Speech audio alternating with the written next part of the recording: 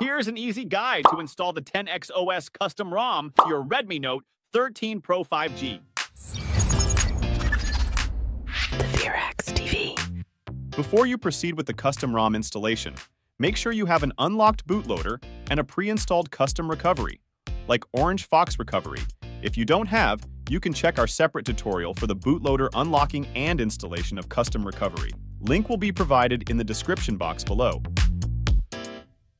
To install TenX-OS custom ROM to your Redmi Note 13 Pro 5G, you need to download the flashable file and save it in your internal storage. Once downloaded, power off the device and reboot to Orange Fox Recovery by holding power button and volume up simultaneously until you see the Orange Fox logo. Inside Orange Fox Recovery, locate the flashable file and flash it without changing any settings. After flashing, go back to Home and proceed to Wipe tab.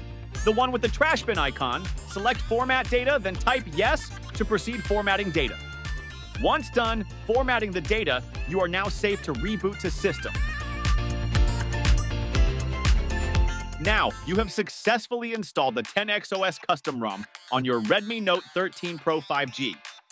Here's a quick preview of the ROM.